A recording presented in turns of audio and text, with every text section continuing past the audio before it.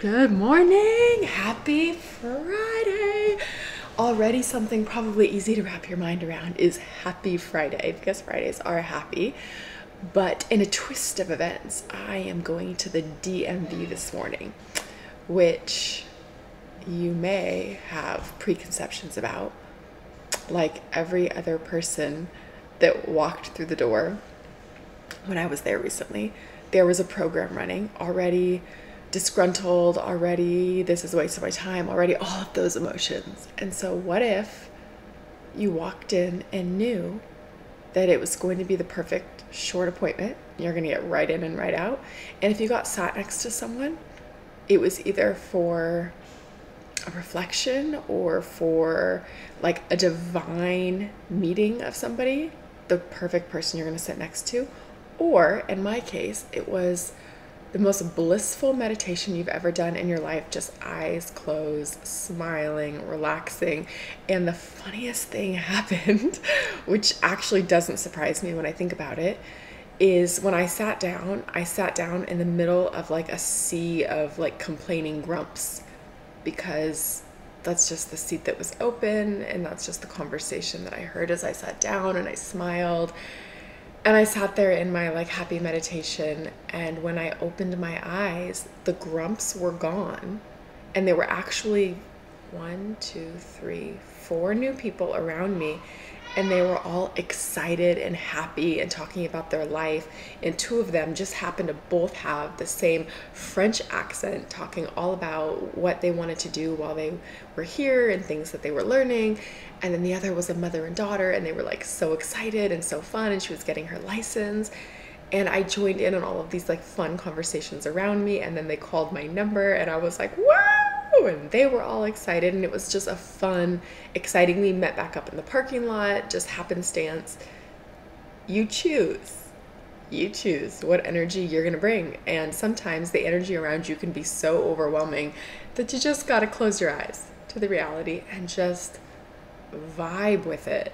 And then when you open it, it's different. So that is my little, I'm actually excited for the DMV spiel for this morning, because yes, that is proof that you can change your perspective on anything on this beautiful Friday and live an amazing life. So Friday is the perfect day to talk about love. Love has got to be one of these days. We started with the weekend. We started with the incredible weekend vibes. We went Monday, Tuesday, Wednesday, Thursday, and here is Friday, and we are booking it in with love. And I think it's interesting that I think it's like in a psychology paper that I read, that I'm not even sure, could have just been like a news article, but it talked about how every different person, the word love means something different, and it's from your own perspective. And that's why couples can sometimes like not be eye to eye, because you don't even, for one, love is creating something, and the other one, love is time. And that kind of ties into love languages a little bit, but it's interesting. But the love I am talking about here is agape love. It is source, God connected, flowing through you. It is your heart open. It is you leaning into all the potential emotional blockages that you have, closing it, all of the heart walls you have separating you from connecting to other people, keeping you safe. All of these are there for a good reason. They're all part of your game. If you get your bag of tricks and you dump it out, all the pieces you get, some of these big pieces in here are going to be heart wall pieces, and then removing them and looking at them and letting them go and feeling into them, and everything along that journey is going to help your heart open and open and open. And we have energy from our heart opening out of the front towards other people, and we have energy in the back. We have our energy centers come through the back. And energy in the back, you can be completely open to giving, and you could be out of balance because the back is closed and you are closed to receiving love. So perfect flow, perfect 12 o'clock is you have love coming in and love coming out, and there is just this circular pattern of abundance of love in your life. And so a really easy way to sit into it and enjoy it is you can do like a meditation on love, a guided meditation, like all of those pair well with this. And then once you're, if you're counting down into like a deeper state of mind, if you do that, or if you do that through meditation, however you do that, obviously not if you're driving, but you can see and visualize, it's the same thing, visualize and hear the number 3 times, each time getting quieter. So 3, 3, 3.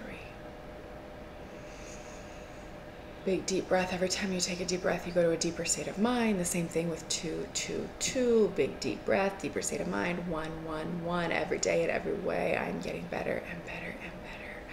Big deep breath and lean into it that way. And you can repeat that sequence as many times as needed until you reach the calm, peaceful state of mind. It depends. I mean, if you just had like a adrenaline rushing experience, it's going to take you a bit longer. If you've already been pretty relaxed and you just woke up, you're going to get there faster. So you decide what you need and you count down and you get in there, and you get in there in meditation. And then you can focus on your heart. This is the main event. A lot of times you can move energy up to your brain, and you can work on that pineal gland, and you can get the energy there, and you can focus your attention, and all of that is powerful. And other times we open our heart field. If you do any kind of energy work in the heart brain coherence, and you open your heart and you get your hands buzzing and you're feeling that energy, you know what I mean about your heart field, and putting the energy there, placing your attention there. Where your focus goes, your energy flows. So you put your attention right here on your heart. My focus is in my heart. And you can take some deep breaths into it. I don't know, whatever you feel like, 5, 10. And just let that breathe through your heart and feel that just relaxation course through your body, head to toe, into a deeper state from there. And if you're driving, you can still just breathe into your heart. You don't need to be in a deeper state of mind, relaxed. You focus on what you're doing, and you can just breathe into your heart at any time. You can do it in meetings, you can do it in difficult conversations, you can do it in the shower. You can relax into your heart anywhere and practice it opening. And it pairs very well with gratitude for imagining those things you love. For a lot of people, it's pets. It's easy to accept love from pets. It's easy. They can do it from nature, from beautiful views, from experiences, from their kids, from their friends. And I would say that expert level, which once you hit this level, it unlocks a deepening of a love for receiving and for every other level that you could possibly imagine loving into and treating well, is with that agape love, self-love. Falling in love with yourself on this Friday. This body that you have, this experience that you have, this unique, one-of-a-kind perspective that you have, falling in love with your life. There's so much good to fall in love with in your life. You're incredible. 1 billion people, and there's only one just like you. There's a lot of uniqueness. There's a lot of overlap with other people. There's a lot of interesting things going on, and there is a lot to fall in love with every single day. So that's why Friday is love. You gotta feel into that love, and when you feel into it, you can feel your heart open. If you have energetic blockages or things like that, or resistance, you may feel it. You may not feel the fluttering and energy and the coursing and the fact that your heart field gets bigger and bigger and bigger and bigger until it's city blocks wide. You can feel that when you remove the blocks, and it is the most divine feeling ever, just sitting there with that open heart and not needing to close it. Sometimes when you first open your heart, when you first remove the blocks, you'll feel something happens and you'll feel your heart close. Like you'll literally feel it because you have opened it. And that is something to look at for life. To never have your heart closed is the name of Michael Singer's books. I would argue that's like, if you had to take one thing away from it, that's it. The Untethered Soul, The Surrender Experiment. Read them if you feel inspired, or any Eckhart Tolle, A New Earth, or what's the other one? You'll find it. If it's meant to be, you'll find it. They're both of their books are brilliant at opening the heart and surrendering into it and feeling the triggers and feeling it close and keeping it open. And that is arguably the point of life, I would say, is love, is experiencing love. Agape love, love for yourself, love for others, because when you love yourself, you love your neighbor. It radiates just out of you. And what radiates out of you is what the world reflects back to you. And it is just, there's always room for more love. Just when you think that you have experienced the most love you could ever experience in your life, and you have, if you're a girl wearing mascara just pouring down your face. I've gotten out of meditations and I look in the mirror and I'm like, oh, because it's just pouring, endless heart-opening love. And just when you think my heart feels like it's going to explode with energy, it is huge. My aura is huge. My field is huge. There's always more. There's always room for more. We're never going to reach the end of that, because we can never, in this body, course the energy fully that's in the unified field. We can run a lot of it through there, and it's amazing. But the love, there's always room for more.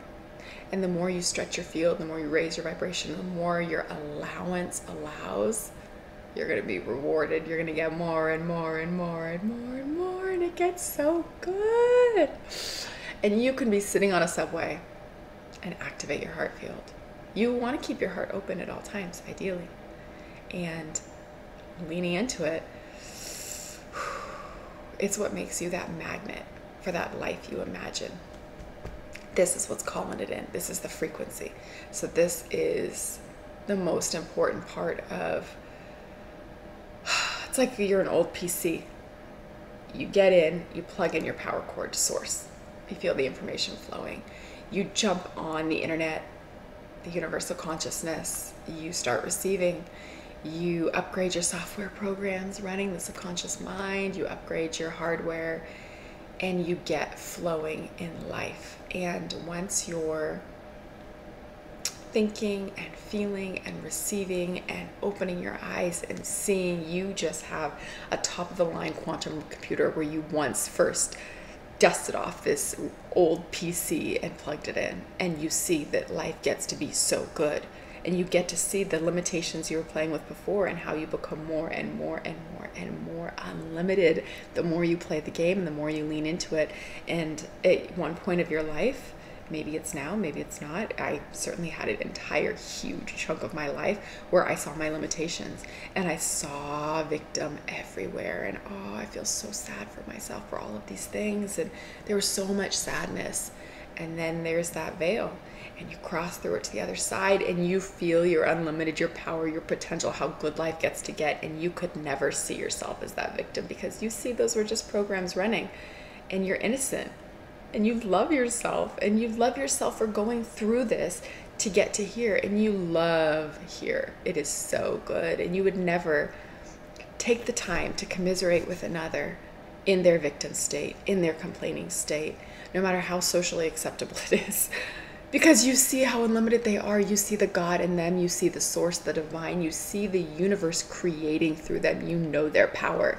You're not going to for a second leave the solution frequency to go back down to the problem frequency to commiserate, because you see that would be doing no good for them.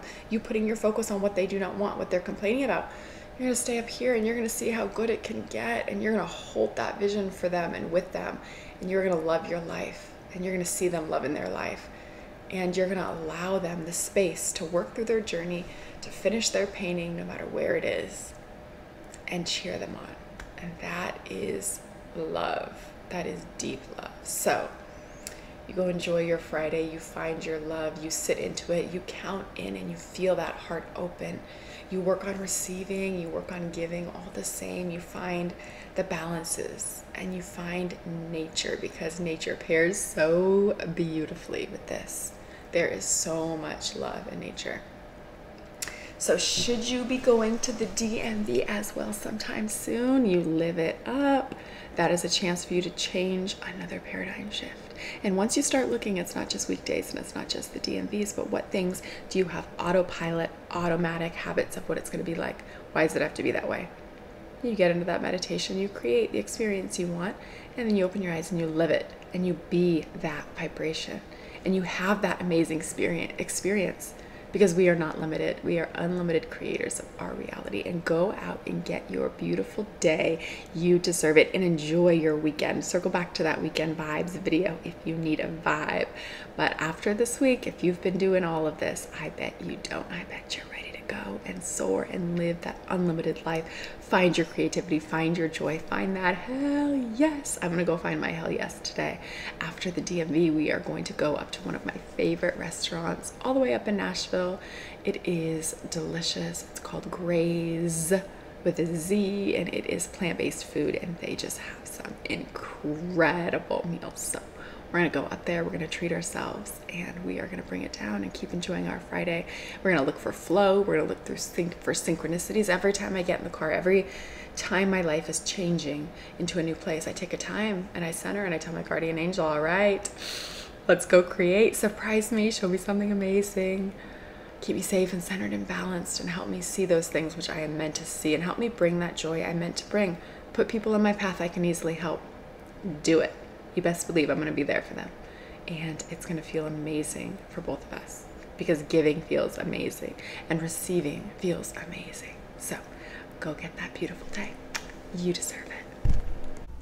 Thank you for being here. Remember to follow that intuition, follow that guidance wherever it leads. Leave a comment if you feel so inspired and had any thoughts to share your beautiful genius with other people. Because when you create and put things into the world through comments or love or thinking to call somebody, whatever you do, it gets where it needs to go, and it creates that ripple effect. So go and do it and be your beautiful, unique, only one of you that there exists in the world out of billions of people. Have an amazing day.